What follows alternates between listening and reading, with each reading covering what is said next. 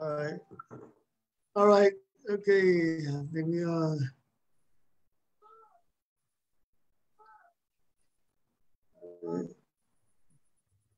Good evening. Welcome to the special edition of Showtime TV. I'm your host, Omar Rashada. We are here celebrating Juneteenth actresses, and this is African Americans in film and theater. This is the topic of discussion. I have some wonderful, wonderful people here this tonight. I have an actress, Debbie Chapman, a filmmaker, a scholar, a teacher, director, Professor Dreher. And we have AKA, what they call him, Mr. Brown. Is that Mr. Brown on the bottom with the brown shirt on? They call Mr. Brown. Maurice Chambers, actor. And we have also a well-known famous actor. He needs no introduction, Pastor Bill Wilmore, Jr. Ladies and gentlemen, good evening, and thank you for being a guest on tonight's program. Thanks for having us. Yeah, good to be here. Thanks for having us. Good to be here. All right.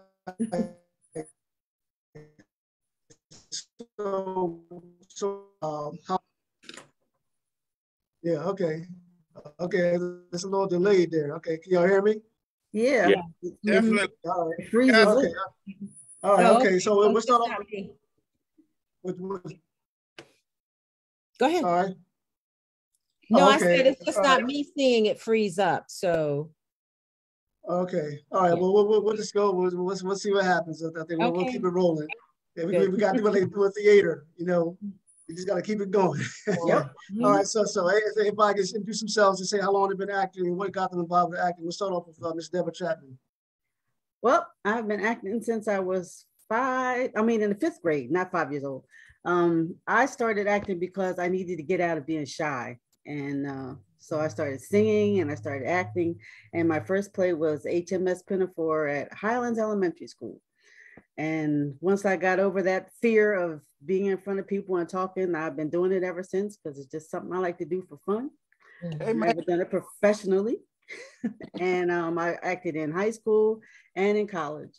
And I've done several plays and sang on everybody's choir that I could get into.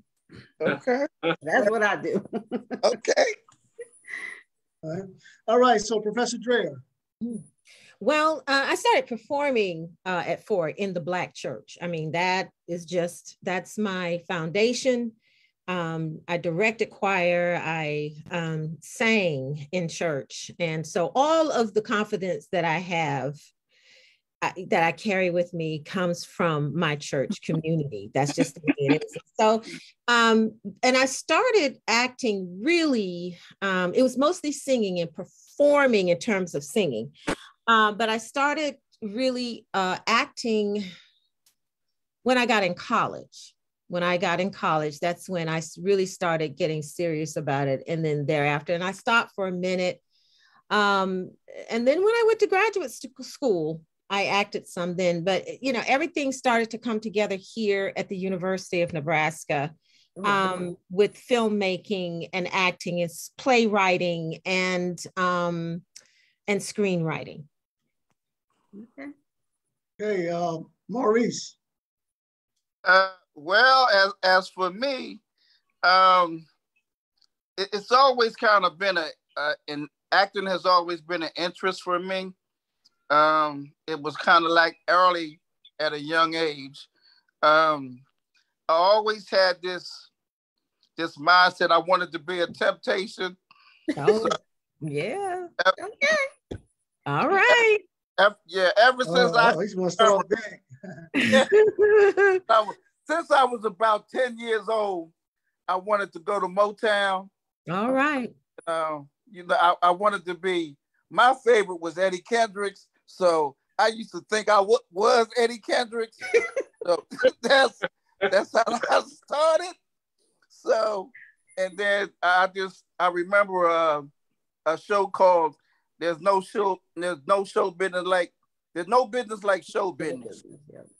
And I said, that's what I want to do. So my first time being in front of an audience was, I believe, in 4th grade. I literally, honestly, I was reading the Declaration of Proclamation, And I got in front of an audience and I literally had stage fright. And I remember my mind just totally went blank. And the teacher came to me and said, look at something in the back of the room and focus on that and don't look at the crowd. And once I did that, all I saw was the top of the heads and I floated on. And from there, that's how I remember my acting getting started. I would never look at the audience. I would always look over them until I got rid of that stage fright. And then once I got rid of it, I became comfortable standing before an audience. And now I can look you right smack dab in your face. I could come off the stage and I could go to the audience now. So I'm not fearful of the audience anymore.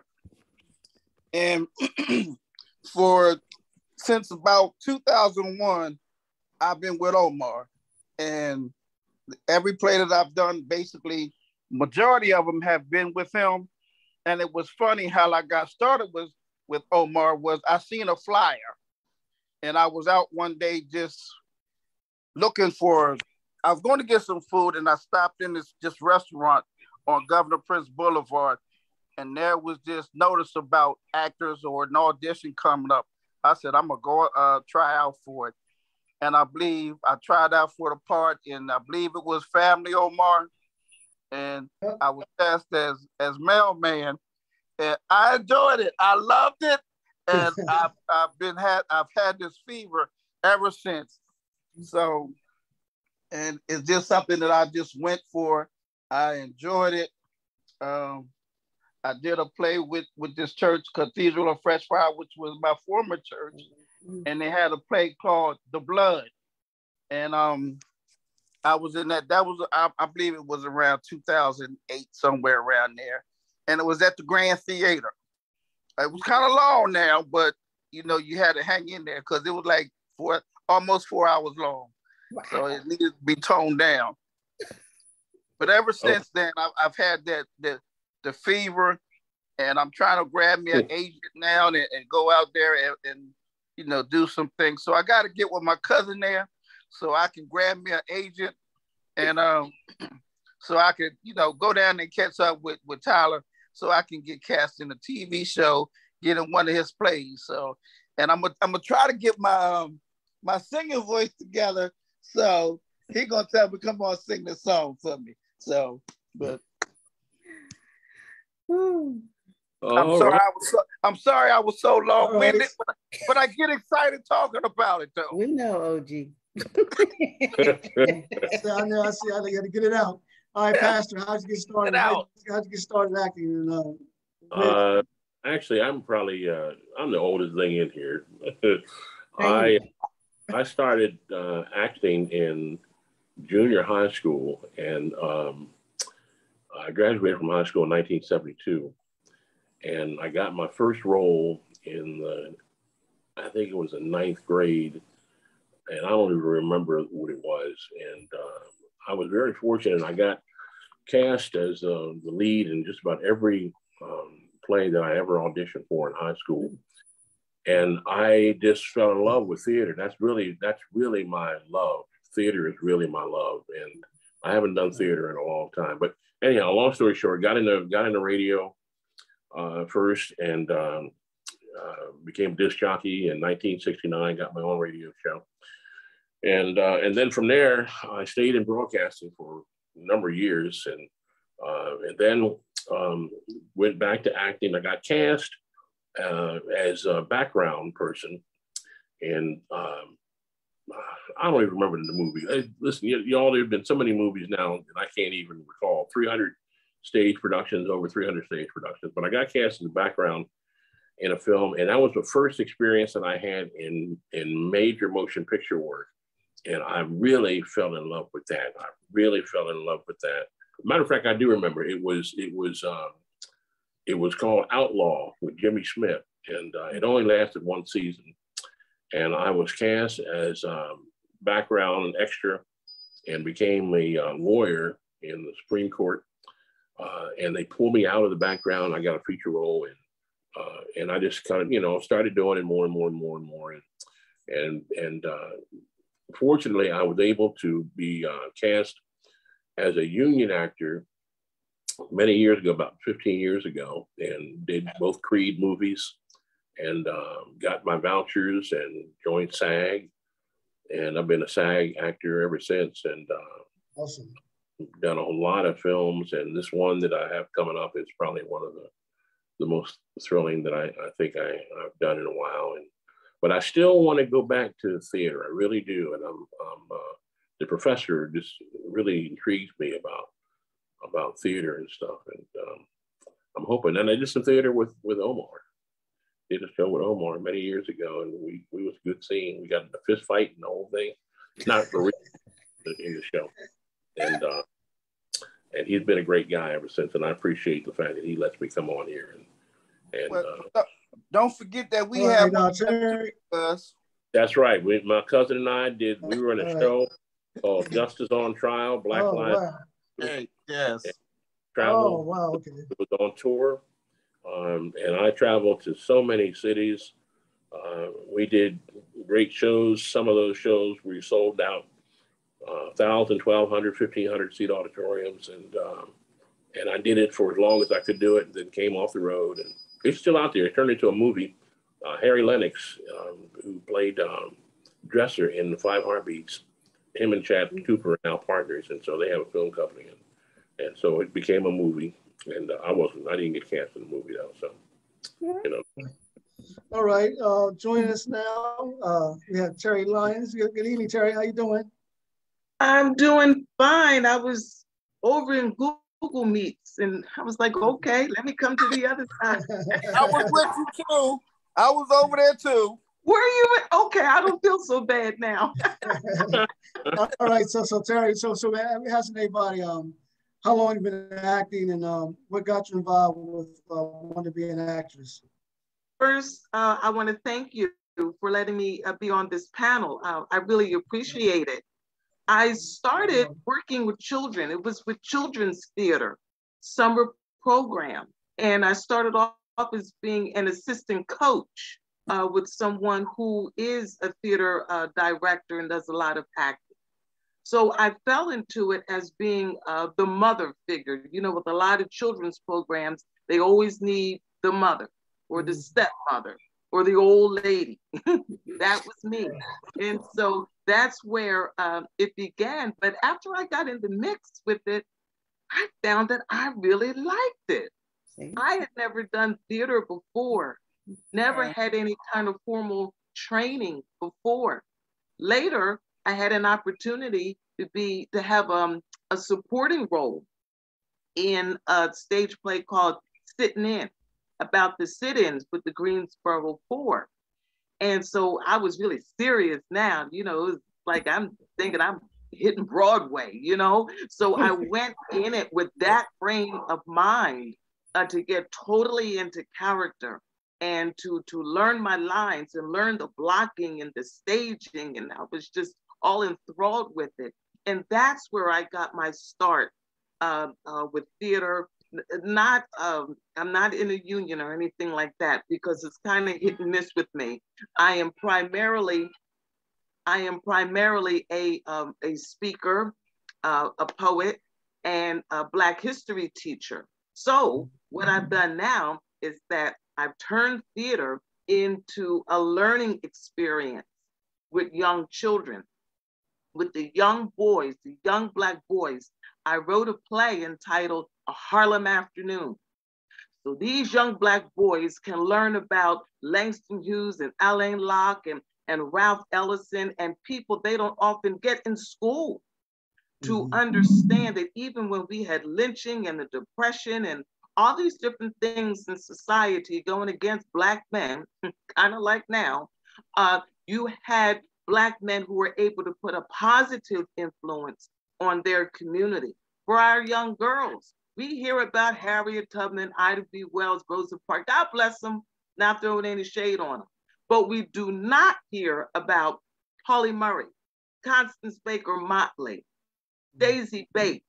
We need to hear about these women and the significant contribution they made in modern history and how that relates to today, not only as being African-American citizens, but also being women and how all that comes together. So I've used play, I've used the theater as a way of teaching young people to get into character of their ancestors and feel the pain, but also understand the significance of their contribution and how that applies in 2022. You know, just listening to Terri speak, it's very significant. You look at Malcolm X, you look at Rosewood, you look at Harriet Tubman, you know, you look at films that teach us about our history, ourselves, our leaders, our heroes and sheroes. So I want to start off with Professor Dreher, and if anyone else want to chime in, how important is it for us, and particularly as African Americans, to go out there and tell our own story, whether it's television, whether it's film, whether it's theater, just to speak on the significance of us learning our stories and telling our stories. It is extremely significant. And I am so happy to hear Terri Lyons say that we need to know we have so much, but we churn out the same narratives, right? There's an ongoing conversation about what kinds of stories we should tell. I'm sure you've heard it all about, oh, it's too many slave stories. Oh, it's, you know, we're always talking about the pain. But within let's just go with 12 years a slave, okay? There are moments of intimacies. There are moments when we are showing our compassion, our will to live, right? When Solomon Northup is hanging, you know, trying not to asphyxiate, you know, with the noose around his neck, a Black woman comes out from the film and gives him a cup of water. She races to him, gives him the cup of water, and then runs back. I mean, those are the kinds of things that we did for each other. And we need to concentrate on those things. Look at the love relationship in A Birth of a Nation, Nate Parker's work.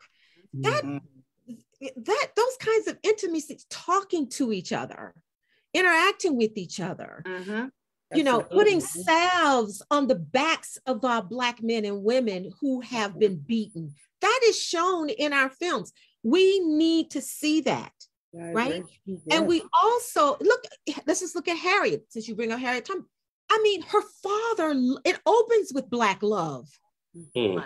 Her father loves her. You know, her family loves her. They trust her to give her the playbook to the Underground Railroad. All of that is what we need to look at, right?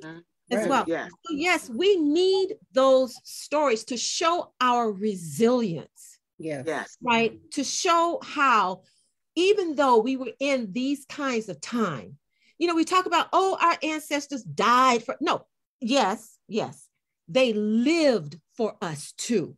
They trusted our generation to continue to birth us, to continue to birth another generation to carry on.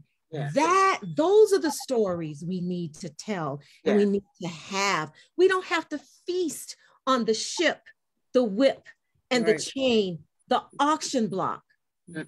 We can tell our stories of love and intimacy and strength and interactions and hugging each other and loving each other and helping each other, talking to each other about how to exist within these particular kinds of strictures. Right. And expand that story. Let's talk about Marva Collins. I think she was a teacher in Chicago. Yes, okay.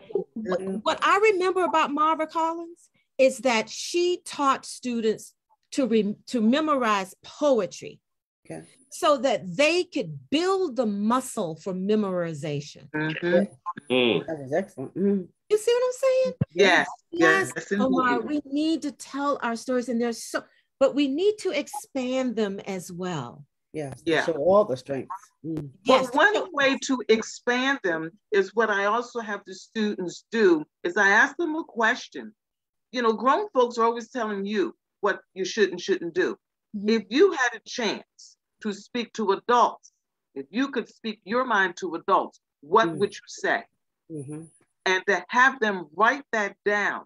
What are their joys, their angers, their frustration? What do they wish? How do grown folks need to get their program together in the eyes of a child and conform that into just a short, not really a play, but kind of like a script, you know, because what I do can only be about 20, maybe 25 minutes long because of school, you know, school programs.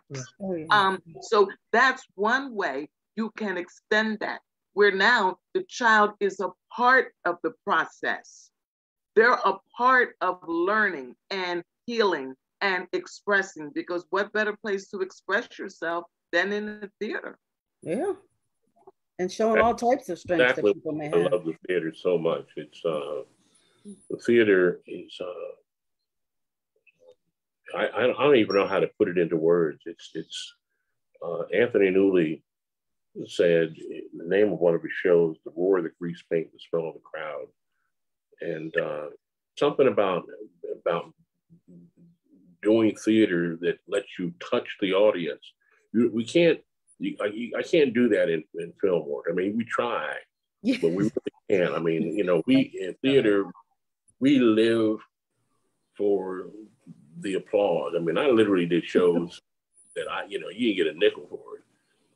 But the thrill of doing it and hearing the audience appreciate it, that was something significant. I remember one time doing a show, I was doing fences, and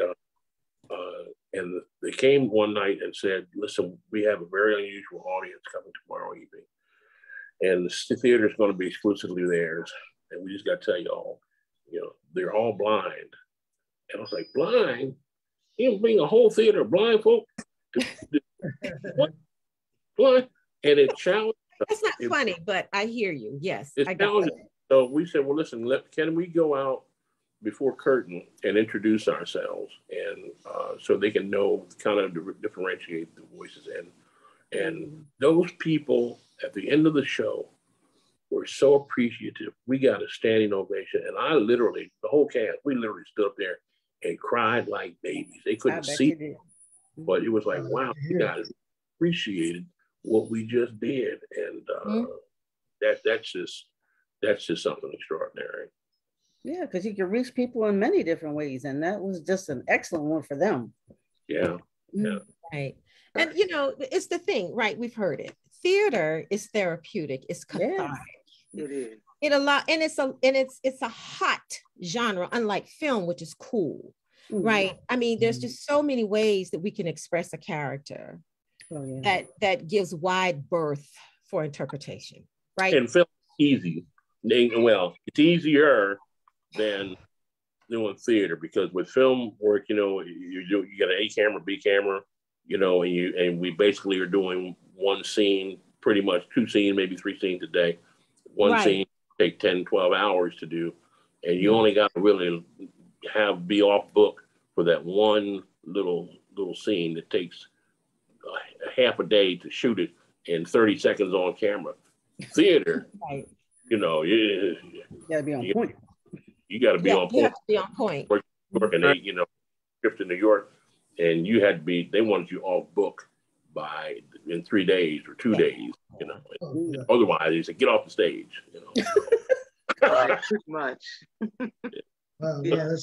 So Terri, you know, think about theater. You know, or even film, but theater in particular, Terri. You know, when you're at home and when you're going over your lines, you got it just like that, right? So when you get to rehearsal, it might be a little different story. God forbid that you not forget your lines when the play actually starts in the theater. But the transition from saying your lines at home, and you get it just like that, right? And like I said, so when you go to rehearsal, all of a sudden you get stuck. Anyone know why that is? We can start off with Terri. Anyone else who wants to chime in? Why you get stuck, you mean? Yeah. So basically I'm asking, why is it that when you're home, and when you're going over your lines, you got it just like that, right? And like I said, so when you go to rehearsal, all of a sudden you get stuck. Anyone know why that is? We can start off with Terri. Anyone else who wants to chime in? Yeah. So basically I'm asking, why is it that when you're home Oh, When you yeah. go over the lines, you got it. But when you get to rehearsal, sometimes you make it stuck. You don't have it like you do when you're at home. Oh, it happens because we over process it, because we, when you're at home, there's nobody there but you and the mirror who you're dealing with. And we get a little panicky when we have a live audience. We forget that they don't know that you messed up. Unless they reading verbatim, they don't know. And so you just gotta,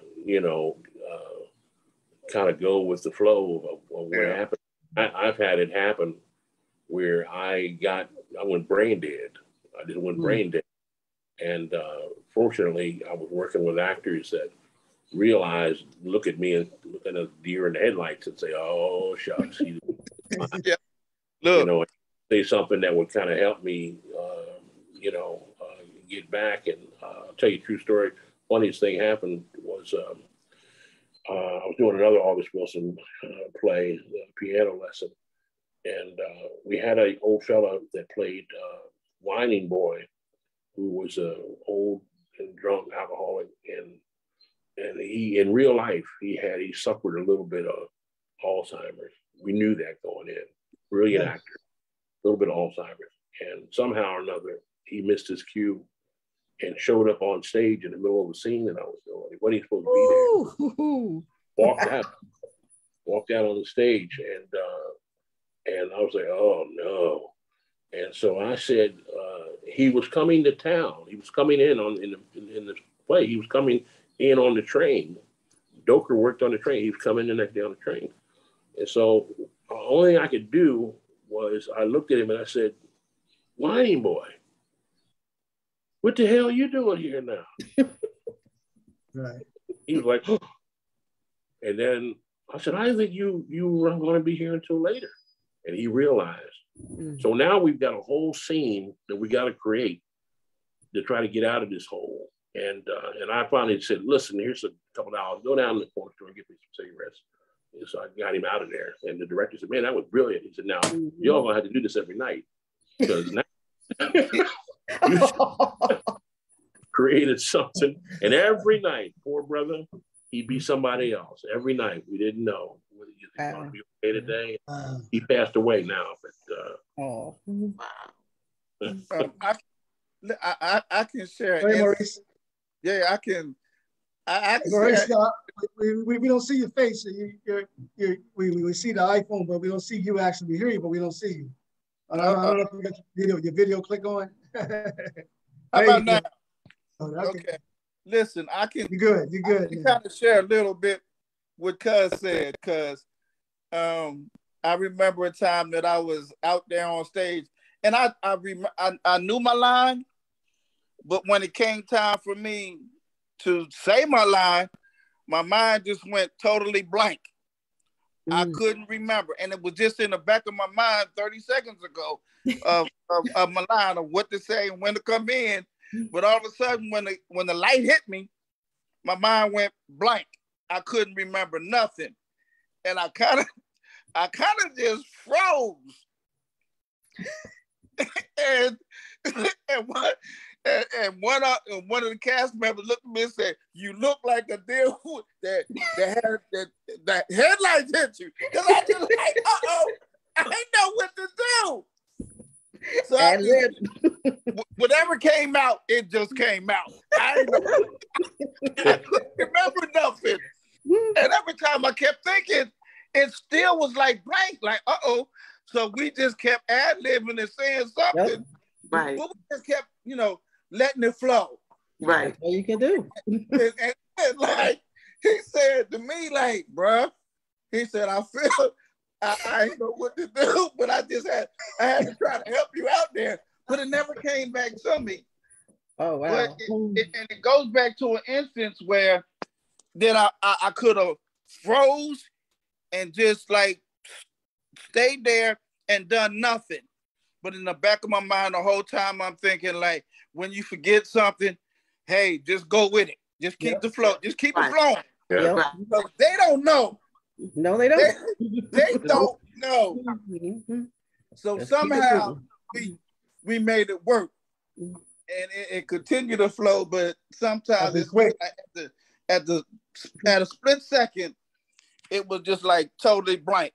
And I hope that had never happened to me again. And so far, it has never happened again. Mm-hmm. So, but things like that happen. Mm-hmm. And just remember, like, hey, if something like that happens, that's why they say somebody in the play or in that scene with you should know your lines, or somebody else's lines, or what comes next to help you get to that line or get you back on point where you should be.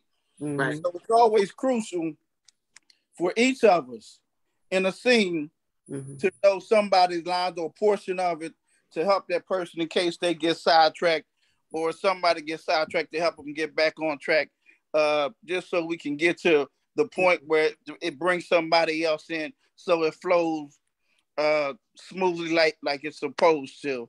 But I appreciate the brother that just realized that I was just frozen and my eyes got big because I didn't know what to do. I'm like, thank you. And I felt so bad because I didn't want to leave everybody else there like, well, help me out. So that's what happened. So I just wanted to share that. That's all. Hey, it happens. Yeah. I got caught in a loop one time. People being there for another. Okay, go ahead. Oh, I got caught in a loop where I repeated a line that I had spoken earlier. So I didn't go blank, but for some reason, my mind went back to the top of that page where I repeated the same thing. And my opposite character was like, I told you that already. You're not paying attention to me. So we kind of ad-libbed it that way. Girl, go back to bed and you want another cup of coffee. So we worked it that way. What helped me was that when I get a script, I'll read my line if I'm direct, particularly if it's just me dialoguing with another character. I'll read my line, I'll record it actually. And I'll read the opposite person's line. I'll record the opposite person's line. And then read my line to myself silently to allow that space in the recording. Yes. Mm-hmm. So on playback, it's almost as if another person is in the room saying the other line. Okay. And then I have the space to say my line. It sounds crazy, but no, that's smart. That's a good point. That's a good point, because you could use that as a tool for yourself if you went while going over your line. So that's something I never thought about doing. But maybe I'll start doing. Yeah. So you're talking to yourself in a way, but you're saying the other person's line, and that kind of helped me get out of those. I wouldn't really go blank. For some reason, I would get caught in these loops. And I was like, wait a minute, I just said that. But I didn't know how to get out of it. Thank goodness my other character picked up on that and was like, girl, will you listen to me? She kind of reprimanded me, but it got me out of that loop. That's when I began recording the lines of the other character. And that can smooth it out. Because sometimes, woo. It happens. That's life. One thing you have to realize too, you're talking about when you're memorizing your line at home, right? You open with that question, Omar. And then when you get to the theater, it's a whole different, you forget. You have to understand that environment plays a part on the body. Yeah. So when you are home, it's a whole different stage set. Yeah. And so when you get to the theater, it's like, wow. You have so much room to breathe. You have other people. And so it's a whole different adjustment kind of thing, which is why when I have a script, if I'm acting, I'm saying my lines if I'm waiting in the grocery store, or in the coffee house, to get my lines to sort of myself to say, okay, we can say it in this environment. They have all kinds of environments. So therefore it becomes a part of muscle memory. Mhm. When we were doing the Bell Affair, which we just had our premiere in Washington, DC, we did it during COVID. So I was directing actors on Zoom. You know, one's in Sacramento, one's in New Jersey, one's in Texas, California. So I'm directing them, right, while they're there, like we are here. Mm. And then there were times when I would zoom in and say the other person's part so that they could say their lines, or they had the person who was recording them say the line of the other actor, right, while they said their lines. You see, so I think when we are learning lines, for me now, I take it like writing. I could write a draft here in my home or in my office, and once it moves to a whole other environment, it's a different beast. It's different. I see so many things and so many ideas come that won't come if I'm at home. That's right. You see, so when you take it out of its environment and let it breathe in other environments, it's much easier, I think, for memory, for it to move into your muscles. And so you can accordingly, yes. I take, a couple of things. First of all, when I'm not doing anything on stage or in camera or whatever, I pastor a church. I've pastored the same church for 30 years. And so every Sunday, I have to deliver a message, and I try to, as much as I can, not to be handcuffed to a manuscript. I try to at least commit some of it to memory and try to ad-lib a bunch of it. But I don't know if anybody else ever does this. I take a vitamin called ginkgo biloba. You can buy it over the. It's a wonderful enhancement. It helps you remember things. So when I have a script that's handed to me, and it's a big script, I'll start probably taking that vitamin a couple of times a day or once a day, at least 2 weeks before I go into production. And it helps, believe it or not. Maybe it's a placebo. I don't think it is, but you retain things. It sharpens your memory, and you go over the counter. Nothing bad with it. Ginkgo biloba. Right. Oh yeah, but I've heard of it. Heard of that too. Yeah. Yeah, I use it a lot. What helps me is that I'm out of, when I'm not home and I'm in the environment where I'm actually doing the play or rehearsing. That's where that character lives in my mind. So I become that character and can't be myself at that point. So that's what helps me remember the lines. I'm not Debra today. I'm her. So I'm not, whoever my part is. And so that's how I remember the lines. I'm not be talking about myself or talking about what Debra will be doing. I'm talking about what the character is going to be doing. So that's how it helps me. I mean, that's how I make it flow. My wife forget to do certain things, certain roles, because I have to become the character. And so I will literally transform into that person. And I study people, and this is the way this person is. Talk to the director. How do you see this character, and so on and so forth. And I gotta literally become the character. When we did Finally in Business, I was a drunk, homophobic alcoholic, and didn't shave. I didn't shave for a couple of weeks. Didn't comb my hair, and I did take a bath and stuff like that. But Bernie was not real happy with me in that. And same thing with when I was Bono in Fences. I was a garbage man, and I went and hung out with the garbage man. Oh wow! Yay! That's getting into your role there. That's what you call a professional. Yeah, but nursing homes and studied old people, how they walk, sit down and talk to old folk, because I had to be old. Now they cast me as old, So, my wife said, "You ain't got to play that. You just be yourself now." I play old people and crazy folk real easy. Oh wow! And crackhead drunk. They want me for that one big time. This film that I'm doing now with Jennifer and Common, the earth has depleted is oxygen, and people have to move underground. And so I'm in a fallout shelter, and I'm not supposed to be there. I'm not sure what the director has in store for me there, but I think I just be myself. You know, I can be myself with my hair. You know, it's like all white hair. You know, so. You know, speaking of roles, you know, one thing I love about acting is it's so diversified. So I want to ask each and one of you, for those who, you know, love the author Debbie Chapman, what type of roles do you enjoy doing the most? Oh, that's a good question.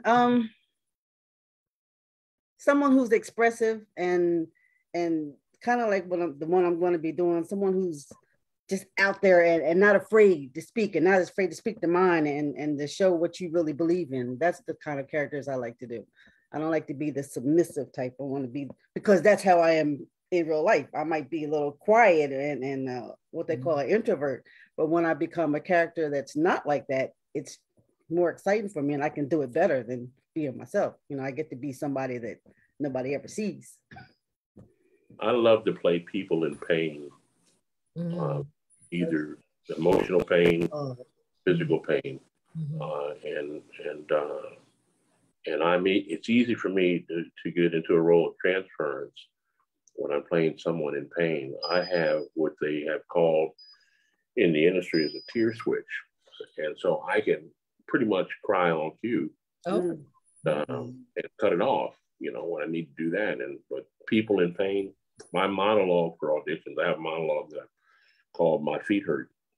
And it's based on people with neuropathy. I'm a diabetic. And sometimes I have terrible, terrible pain in my feet. And so I have a monologue called My Feet Hurt. And I have gotten so many roles for auditions when they say, do your monologue, and I'll do that feet hurt. I can promise you, by the time I finish that, you're going to be crying. So personal and so real that people are like, wow, man, wow. I'm speechless. And yeah, my feet hurt. I get excited when I have an audition. Yeah. You gonna do that? My feet hurt now. Come on. I tell them, hold on, strap in. I know what's going to happen after I do it, and you're going to hear and you're going to say, my God. Awesome. Terri? I like playing a character that carries the weight of the family. When they're going through the dark days, because then I get to play the ancestors in my family. Brings back my mom and my grandmom and my elderly cousins and the strength they exhibited, the wisdom that was right there. And it was always on the money. So I love bringing that richness to the table, to the play, to console who's ever in pain, to give light to someone who's in the dark, and to give them strength going toward the resolution of whatever the issue may be. I love doing that. And then the celebration or the reunion or the love, you know, that comes from that, the enlightenment throughout the whole family, that exudes through the whole family. I love doing that, because my hope is that it goes beyond the stage. Someone will take that home. Oh, yeah. Awesome. Professor Dreher, is there a particular role that you like playing, or is there a particular type of film that you enjoy directing the most? Well, I really enjoyed directing the Bell Affair and writing the scene. I co-wrote it with historian William Thomas, and Michael Burton is our artistic director. It's just a very beautiful, beautiful film. What I loved about directing in that writing, let's just say writing for the film, for the characters, is that I enjoyed writing intimacy for these characters. There's one scene that I wrote where Daniel and Mary Bell are talking to each other. They're enslaved people, but before they retire, they're talking about what's happening with their children, right? Mary is saying to Daniel, you know, that Catherine, she is, or Caroline, I tell you, she's headstrong, right? And he says, just like the mama, just like her mama, you know, so they're having this kind of conversation. These are enslaved people, right? In Washington, D.C. They're going for their freedom later. But I wanted to show how they talk to each other, how they had regular concerns about their children, right? Mary is concerned that Andrew is sensitive. Daniel has said he can't have that kind of attitude or that kind of character in this world. It won't work, right? And so, you know, writing for the four men in the foundry, where you have one group, young men, they're all enslaved, right? Except for one, who's saying, the generation saying, you better go for your freedom. You better go for your freedom, Daniel. Wherein the elder, Joe Thompson, is saying to Daniel, petition the courts. Go to the courts. Look at me. I'm free. I went to the courts. Francis Scott Key was my attorney, right? So writing that was so wonderful. It was just so elevated for me because it gave, they weren't talking about, oh, Massa just really working me so hard, right? None of that.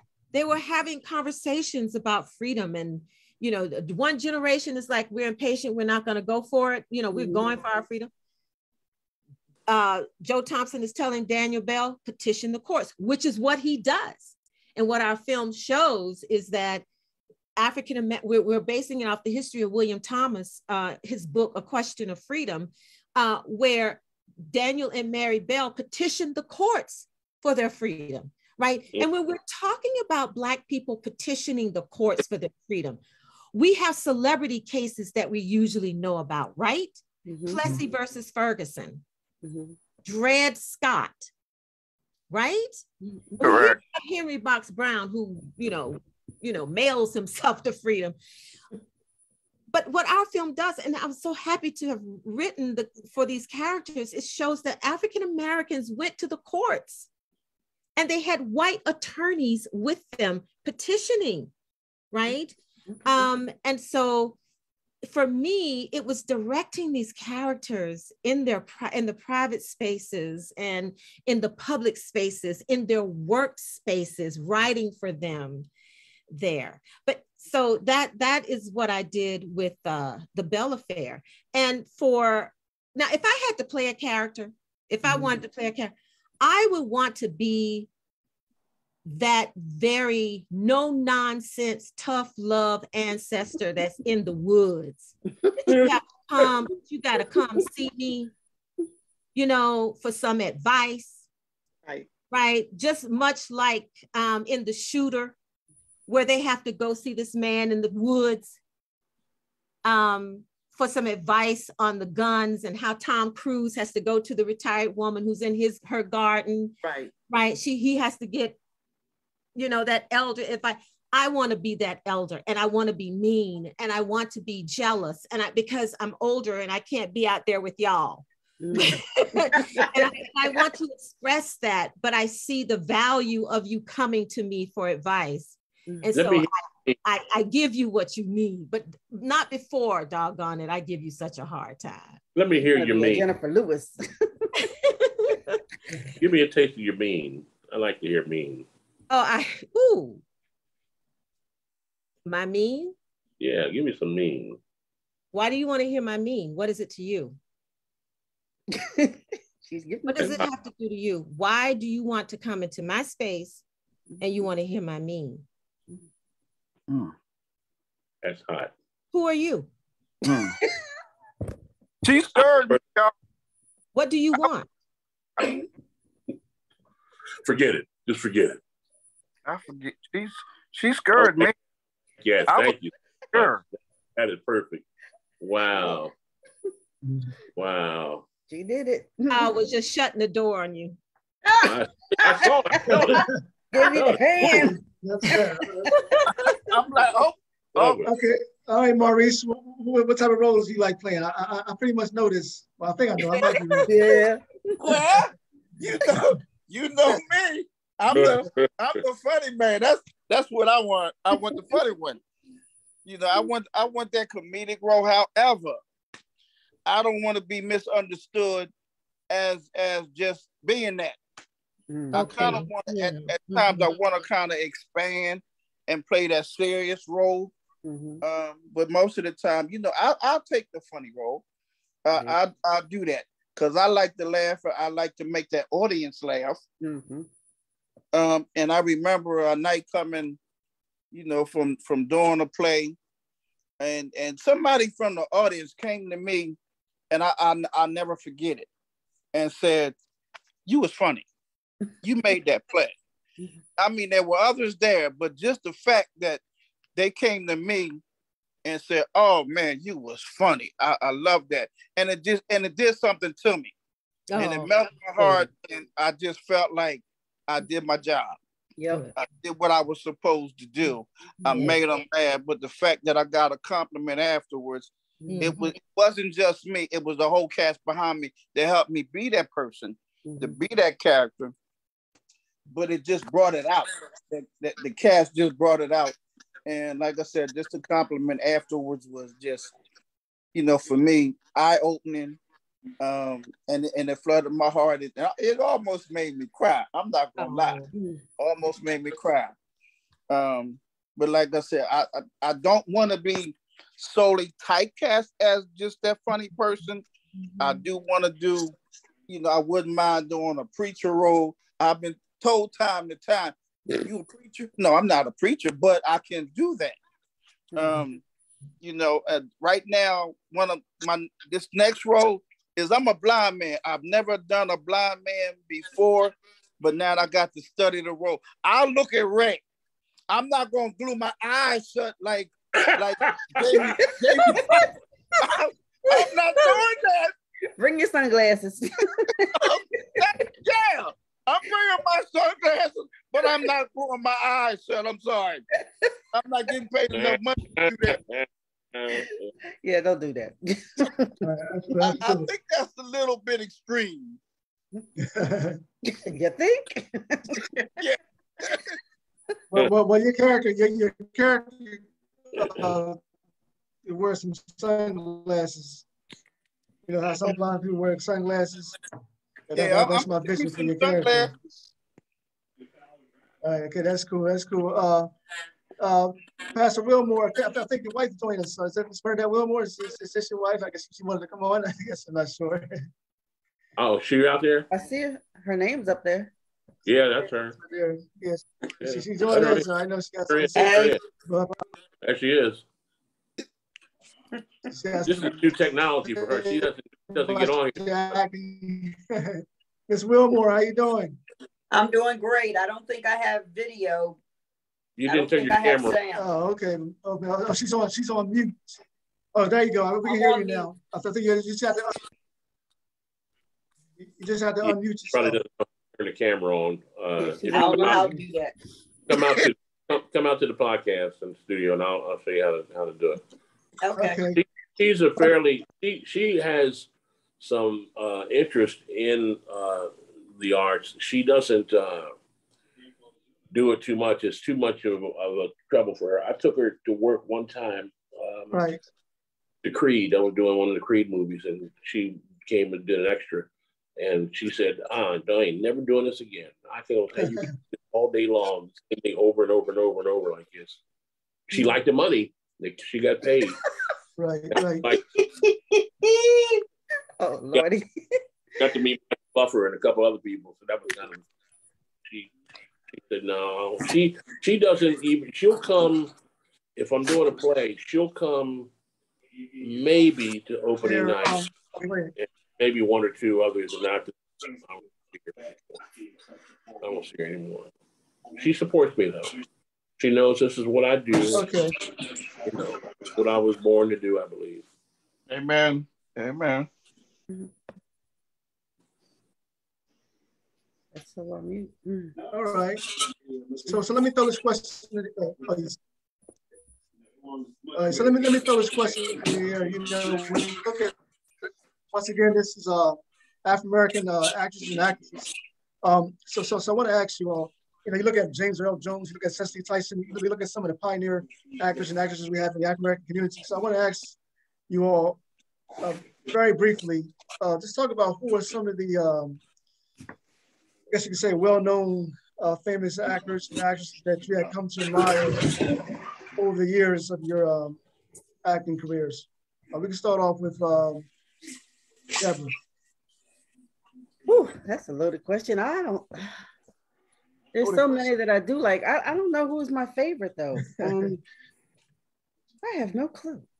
Yeah, no clue? No. I thought everybody had a favorite. I thought I did too, but now I can't think of a person. Well, Jennifer Lewis that I brought up before, she's one of that because she's so, but even though I like her as an actress, I don't like the fact that everything she's in seems to be the same character. So, but I like her ability to become a character and express herself the way you would expect that person to be expressed. I did like Cicely Tyson. That's another one. But now I'm just there's my block. I can't think of names for nothing. That's that age thing. Well, I can see faces, but I can't think of names. You name some. Go ahead, Terri, next. Growing up, I liked Gloria Foster. It was something about her, that I really liked. She seemed to be well-grounded, assertive, self-assured. She never overacted to me, you know, and Ruby Dee. So Gloria Foster and Ruby Dee, they were the ones I liked just growing up. The first time I saw a Black actress on television or in the movies, they were it for me. Now, depending on the role, I like Viola Davis. And if I really want to get sassy and saucy, bring on the hot sauce and tell somebody off the way they need to be told off, you gotta have Jennifer Lewis. Yes, that's my. Yep. That's me. All right. Okay, Professor Dreher. It has to be Cicely Tyson to me. It has to be for me because of what Cicely Tyson did for Black women in the 60s and the 70s with our hair. She gave us permission to wear our natural hair. Yeah. And to when she was on the cover of Jet with those braids, so nicely done, that really suggested so much for us, you know, coming of age during that time. And then of course to hear her, okay, so that's that in terms of what she did for Black women and hair. In terms of why she acted, it was for us. If you read her autobiography or even any of her interviews, she talked about everything that she did was to uplift her race, and that the roles she took was to enhance who we were, right, and who we are, right. Okay, so that's her work. Her body of work shows that. And also for her, which is what I think the Supremes did for Black women, the Supremes, not Diana Ross but the Supremes, Mary Wilson and the others, the other Ballard. Well, the other girl groups, as they call them, right? Yeah. What they did, she when she stepped out, she said, "This is how you should dress, girls. When you, not women, of course, but this is how you should look." She had her own personal designer who designed her clothes. And if you Google her for fashion, you will see every time we saw Cicely Tyson, she was dressed to the nines. Okay. So from hair to style, in between her work, and her philosophy about and also her philosophy on the power of the moving image, both in theater and in film. It's just so compelling to me. So it has to be Cicely Tyson for me. Okay. Maurice Chambers, who's your favorite actress or actor? I at this point, I'm not gonna really say I do have a favorite, but I remember Diane Cowell and Julia on that television show.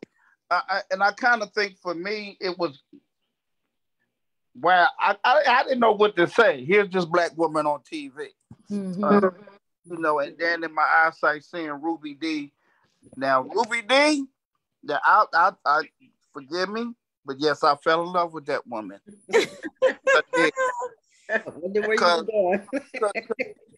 She was my kind of woman.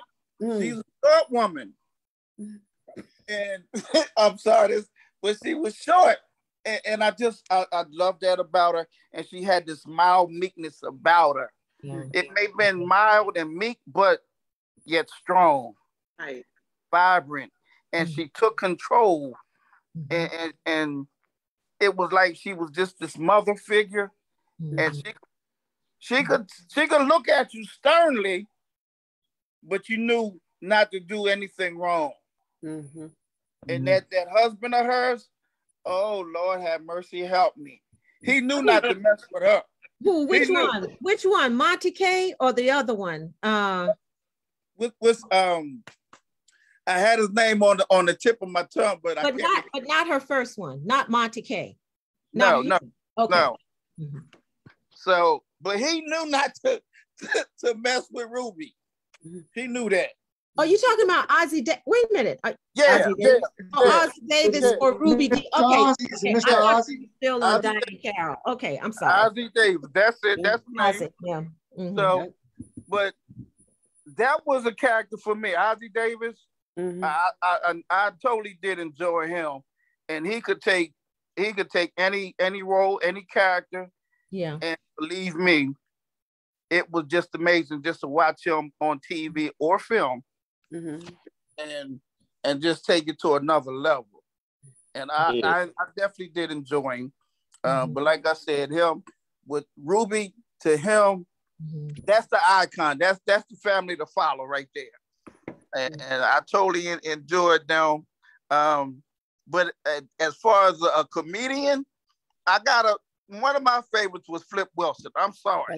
Yeah, Flip. Yeah, I could see that. Yeah. I could see that. Yes, I could. What he did, and he was fantastic. And he go to doing. Now I tried to imitate him doing Gerald. Doing Geraldine. When it gets okay. And then Killer. Okay, I never seen Killer, but I would like to see Nobody ever saw Killer. Hey, Maurice, you know Miss Pam Grier came to Wilmington a while ago. I don't know if y'all know you liked her. She came to the Wilmington Library, Miss Pam Grier. Did you like her? Oh, I love Pam Grier. That was Rosie Grier's sister, I believe. I don't think they're related. No, they're not. Oh, I always thought that was his sister, but no. Pam Grier, I would. Oh yeah, I love me some Pam Grier too. So that's another. He look a little different now, cuz just a little bit. Okay. A whole lot different. The person that I probably admired the most, I did have a chance to meet James Earl Jones. Oh yeah. Wow. Okay. And spent some time with him, and it was interesting. The day that I was with him, I said, "Listen, can you do me a favor?" I said, "Would you call my wife on the phone? She's a big fan, and I know we don't usually do this." And he said, "Sure." So I gave him the phone, and he dialed a number, and she answered, "Hello," and he says, "Hello." Wow. He said, "Who is this?" This is James Earl Jones. He said, "You need to stop your lying. You ain't no dog." Earl Jones. I felt so stupid. And but he was a nice man, and I always admired him because of his abilities with his voice. He was so versatile, and you know, he's a deep actor. I mean, he loved theater as well. And then having a chance to work with Halle Berry was like a dream. When my agent called me, sent me an email actually and said, "Are you interested in doing a movie with Halle Berry?" I was like, why are you asking me this? And she didn't really, honestly, she didn't really know who she was. She said Helene or something, and I said, who? And then what is it? And she said, it's called Bruised. And I was like, oh. And so I was in Atlantic City. I had to drive to Atlantic City, and I stayed down there, and I did that film as a fight judge. Very nice lady. Oh, okay. Got a chance to spend some time with her. I did a film with Lynn Whitfield. Oh wow, that's another good one. Yeah, that's another one. Yeah. No, what was the name of that movie? The North Star. The North Star. Lynn Whitfield and Clifton Powell, John Deal, Jeremiah Trotter, who played for the Eagles at one time, was in that movie, and I got some good roles and good lines in that movie. And probably, but one of my favorite people in the industry is a guy named Maurice Smith. Maurice is from right here.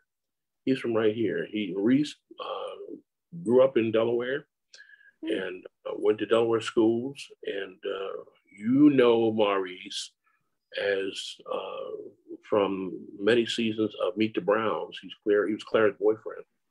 And he's been in a bunch of movies now. And but we talk all the time, and good guy. We're Lodge brothers, and we did piano lesson. He played Boy Willie, and there's another guy from Wilmington, Delaware, Neil Carr, who was a big football player. Neil went to Atlanta and messed around, going to auditions, and he landed some roles, and he does a lot of stuff. He just finished about a 2-year run with Saints and Sinners or something like that with Clifton. And what's it called? Yeah, Saints and Sinners. Yeah, Saints and Sinners, and big fitness guy. Got a little child now, and so that I've been blessed to meet a lot of great people, and Blair Underwood came here to Delaware. We did a film. We shot it right on the Market Street Mall. A lot of people didn't know about it, but we were on Market Street Mall, and Pete DuPont and a bunch of other people came in, and I played abolitionist Harry Craig, and he played William Still, and and Bernadette, my wife, came and got in the movie. The person that was supposed to play the girl didn't show up, and asked. They said, "Listen, we had a spot, man. Can you get your wife down here?" I said, "Yeah, I'll call her. You know, she's going to do it." But so she came down, and I said, "Listen, Brent, I need you to come down here right away. We're going to do this film, and you're going to be in the film in the scene with Blair Underwood." Once again, ain't no Blair Underwood in no doggone Wilmington, Delaware. And so when she showed up on the set, and now where is Blair Underwood? I said, "He's right here. This is right here." She said, "Oh my God." So here was the thing. Here's what happened. They said, "Listen, okay, we'll get you in the costume," took all of her makeup off, and she was a runaway slave. But they said, "Now listen, slaves did not have manicured nails. We're going to have to cut them off." She said, "Oh no, that ain't going to happen." So they gave her a blanket to hold, and because here's the thing, I went to acting school, I did all this stuff, did all these movies and things, and in that film, I have about maybe a minute worth of screen time, maybe. They're zooming in on her, and they're like, close-ups and the whole thing. I mean, like a couple of minutes. And she's talking with Blair there. I got kind of pissed. And I said, so after that, I said, what's going on, man? What's going on? I said, what were you all talking about? She said, oh, he was talking about his dog, and I was talking about my family and all that. And she has, if you get the movie, it's called Whispers of Angels, produced by Teleduction here in Wilmington, Delaware, Sharon Baker. And you'll find my wife in there. And for like 3 minutes, nothing, just her face. 3 minutes. You see me blank, I'm gone. All right, guys. So we have to close out as we're getting close to time. So just to cover this about 2 minutes each. I want each and every one of you to let the viewers know what current projects are you currently working on. So I don't know, for Professor Dreher, are you there? Or did you step out? I'm not sure. But if not, we can start I'm right off here. with Terri. I'm right here. I'm sorry. Okay, my computer froze for a minute. So what's the question, Omar? Okay, so we're closing out. So I'm giving everybody 2 minutes each just to say what current project they're working on. Oh, okay. So we just wrapped, our production company, Metal Lark Productions, just wrapped The Diary of Michael Shiner. The Diary of Michael Shiner is about an enslaved man in Washington, D.C. by the name of Michael Shiner, whose diary has been uncovered by historians. My production crew and I went to the Library of Congress in June to see the diary. And we took pictures of it and everything. And so we're going to do behind the scenes. That's going to be part of our behind the scenes filming. But we just wrapped with The Diary of Michael Shiner. And we hope to release it January 2023. And then the next on that would be my one-woman show called In a Smoke-Filled Room, Color Matters. So I'm writing a grant for that production. Gotcha. So yeah, sending out a casting call. As soon as I get the budget from Metal Lark, our production crew, then I'll be able to really put the budget in and send the grant off. And so, yeah, so that's what's happening. Okay, and then Terri, Terri, before you talk about your current project, congratulate you. You won an award, right? Yeah, it's good. Oh, yeah. Heroes of the Community Award. Oh, wow. And it's for people who have been of influence in their community, which kind of leads to some of the projects that I'm doing. I shared with you earlier how I'm bringing Black women to public consciousness of our community that we don't often hear about. The play is entitled When the Truth Comes Out. Mm-hmm. And it's about these 9 Black women. And I just mentioned some of them. It was Daisy Bates, Joanne Robinson, Constance Baker, Motley, Pauli Murray, among others. And the play is about an award that they received. And it's such a prestigious award. But then, of course, you go to the after party. And it's at the after party where the truth comes out. Oh, wow. And so this is when you kick your shoes off and you're eating your food, don't want to get any grease spots on your good clothes, but you're talking about all what you went through. And this is when we talk about the dirt of America. So anyway, I brought that to a senior center. And it wasn't a play, it was a script read because everyone was freaking out at the thought of having to memorize their lines. Oh, so I said, fine, we'll just do a script read production. And they loved it. So that's when I was nominated for the award, Heroes of the Community. Oh, wow. And the summer program also bringing a children's version of that because I had to change some of the language to fit with the kids. For a summer program of When the Truth Comes Out. And then for our young men, as I explained to you before, a Harlem Afternoon. But what I also want to do with the Harlem Afternoon is have the young men speak of what is their Harlem? Oh. What is their Harlem Afternoon? And somehow kind of piece that together where it can be a cohesive play that they wrote, expressing what's in their world and what they would like to share with the world. So that's what I'm doing. I don't have a budget. I don't have a grant. I'm flat bone broke, but I have a passion for doing what I think needs to be done. Maybe keep the kids off the streets. Maybe I can save one life. Maybe I can reach one child. And That's where I'm coming from. That's what I'm trying to do. Deborah. Yes. My current one is with you, Omar. I'm doing a 3-man and 3 ladies. Let me get it right. You know what I mean. But that's my current project. 6 strangers. That's my current project. I don't have any other ones going on right now. Well, what kind of role are you playing? What's the role? What's your character? You gotta let the people know what's going on. I am playing Miss Country because I want to have my accent all out there. I'm gonna be this old country lady who bossy and knows what she's doing and proud of what she's accomplished. All right. Pastor Wilmore, what you doing now? I'm about to start work production on a film called Breathe. Thunder Road Productions, Jennifer Hudson, Common, Mila Djokovic, and a bunch of other people. I play I was a small scene, a occupant of a fallout shelter when the Earth's atmosphere and oxygen supply gets depleted. We're going to be shooting in the Philadelphia area. And by the way, if anybody is interested, they are casting background people right now for that. If you want to be in it, you have to send your information to Harry Casting, Heery, Harry Casting. Harry Loftus Casting in Philadelphia, and they'll on their website. It tells you how you create your account. It's a free account, and they'll tell you the roles.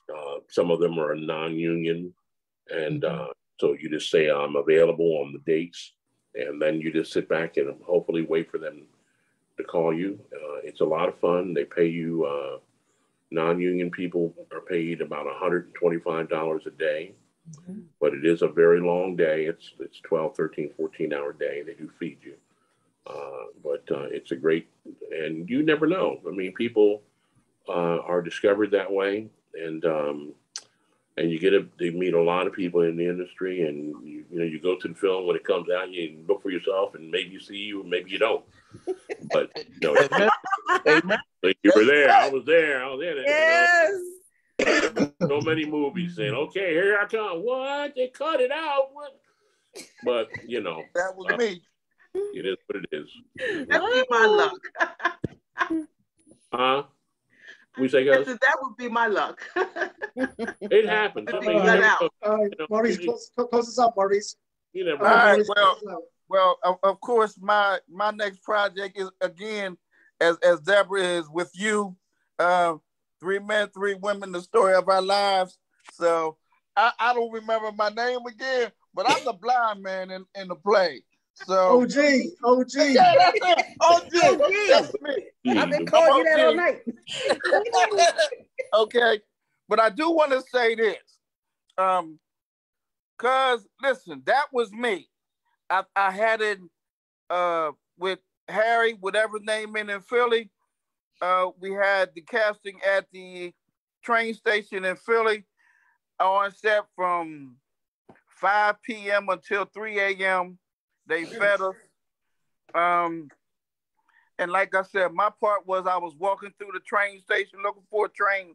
They said, that's your spot. So, but of course I said, I'm in it, but if you blink, you'll miss me. So that's how it was. But anyway, I enjoyed it, but I'm going to do the next one. I'm going up there and put my name in there and make my account so I can get cast along with you. And I got to tag along with you, cuz I gotta go with you so I can start, taking them roles from you. Cause you come on, I don't have an agent anymore. My agent passed away. Oh. And, wow. Sorry. Yeah, Lucy and I had been together for a long time, and she was very ill, and I didn't know she died. I couldn't reach her, and I found out, somebody said, look at this funeral home, and that's when I found out she passed away. So you can self-submit though to Harry Casting and all these other places. So everybody who's interested in doing this film, and there's some other projects on there right now. And besides that, Servant, four seasons of Servant is on there. PAX, that's a commercial for casinos. We just finished Hustle, Adam Sandler, Hustle, was cast through Harry Casting. So there's always something. Keep that website always handy and look there all the time. There's always something new. Can you give me that website again, please? Heery, Harry Loftus Casting in Philadelphia. Do this, Terry. If you send me a text message, I'll send it back to you. Here's my email. D as in David, A as in Adam, R as in Robert, E as in Edward, V as in Victory, the number 3 at yahoo.com. And send me that. And Professor, please remember me. I'd love to work with you. Thank you. Me too. Me too. Me too. Me too. Where are you located? I'm in Lincoln, Nebraska. We're right in the middle of the country. I wrote down your email. I wrote it down. And I mean, we could do it even. We did all of the filming of the Michael Shiner diary on Zoom. Wow. On Zoom. Everything on Zoom. I even a girl with me. I got to look. I can get on a plane in a heartbeat. I got ways to go. I can travel now. I'm okay. Great. ready power now. If I need anything, I can call. I can get in contact with Omar. Omar has all of the information, so it's no worries. Okay. Let's see. This is safe to do it. There's not. Okay, so I'm gonna give you all everybody my phone number, and I can give it because there's not a lot of people out here. 302-898-0592. That's my cell phone, and call me. I keep it with me 24 hours a day. Mm-hmm. I need that email too there, cuz. Hold on. Send me. All right, everybody. All right, so I'll hook everybody up. I'll hook everybody up. So the time is expiring. Time is expiring. Thank you all for coming on. Please like, subscribe, and we all gonna stay in touch with one another. All right. Thank you all for being a guest on good tonight's meeting program. everybody. Thank you. Y'all too. Have a good one. Thank Nice meeting you. y'all. Ciao. Okay.